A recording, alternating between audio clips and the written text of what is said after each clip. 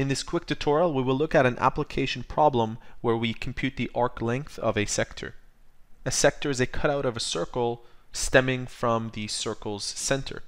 The question reads, two gears are connected so that the smaller gear turns the larger gear. When the smaller gear with a radius of 3.6 centimeters rotates 300 degrees, how many degrees will the larger gear with a radius of 7.5 centimeters rotate? Take a look at the illustration right underneath. This is exactly what's happening. This small one is turning in this direction and in turn is causing this gear to move. What we want to do is find out how much this gear is moving using the formula underneath, where the length of a sector is related to the central angle by dividing by the radius of the circle, and that in turn gives you the angle. So we've been told already what the radius is. The radius of the smaller circle is 3.6. I'll call that R1. And we've been told that it rotated 300 degrees. For this formula to work, we need to convert that angle into radians.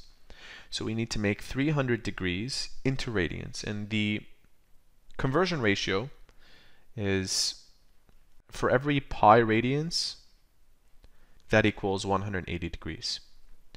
So this unit and this unit cancels out, giving us what the answer is in radians. Let's use our calculator really quickly. 300 divided by 180, that gives us 5 over 3 pi. So theta is equal to 5 over 3 pi radians. Using these two values, we can now find S, which is the length that is covered by this many degrees and at that radius. So the formula was pi S over R. We need to isolate for S by multiplying both sides by R. R happens to be 3.6 centimeters. Multiply to this value, 5 over 3 pi radians. Let's go ahead and use our calculator. We have 3.6 times 5 over 3. That's equal to 6 pi. That's our value for S.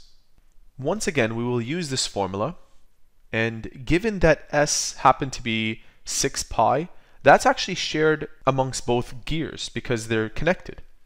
So this will also be the S value for gear 2, the larger one. And the larger gear had a radius, according to the illustration, of 7.5. Remember what they're asking. They are asking for how many degrees will the larger gear with a radius of 7.5 rotate. So the formula again was theta is equal to S over R. This is shared, as mentioned. That's going to go there. And by dividing these two numbers out, we will end up with theta, which is in radians, and then we can convert that back into degrees. 6 times pi, now we have 6 pi on our screen, divided by 7.5, and that is 4 over 5 pi. So theta is 4 over 5 pi radians. And in case you're confused, remember the units for this were centimeters times radians. Even though I never really wrote them, they were there. Centimeters times radians. And the units for the radius of the larger gear was centimeters. As you can see, the centimeters unit cancels out, leaving us only with radians. To convert this back into degrees, we multiply this by the same conversion ratio as before, but this time I'll put pi radians underneath and 180 degrees at the top. The units now will cancel out, and using our calculator,